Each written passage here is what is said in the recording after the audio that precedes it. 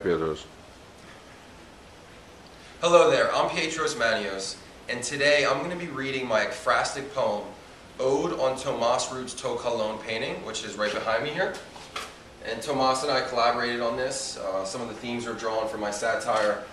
After he finished the painting here, I actually composed this poem about it. So, again, the title is Ode on Tomasz Rut's ΤΟ.ΚΑΛΟΝ. A renaissance of the beautiful, sprung from the dextrous, deft hand of Tomasz Rut, a modern Michelangelo, the veritable son of Caravaggio, whose refined sensibility is worthy of Apollo, the father of beauty.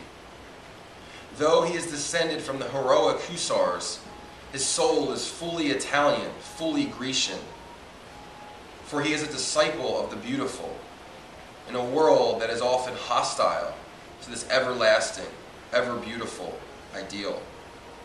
He is an apostle of the aesthetic, painting the celestial dreams of the human soul. Every work a gospel inscribed with the breath of divinity, rich in romantic poetry, classic imagery, and long-forgotten mythology. His brushstrokes sing the very songs of beautiful songed Arcady, expressing the passion, the emotion, and the suffering of Pompeii, hopeful, yet tinged with a hint of invariable decay, but always avoiding the modern cliché of abject, abysmal despair.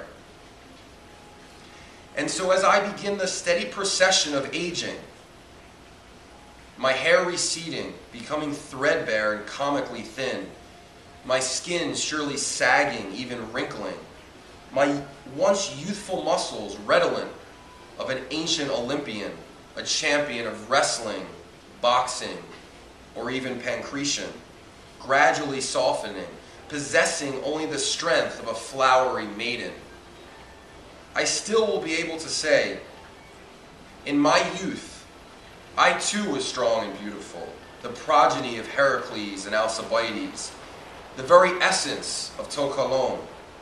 For I was once painted by the immortal master Tomasz Rut, son of Tadeusz, the celebrated Olympian, and heir to the great Apelles.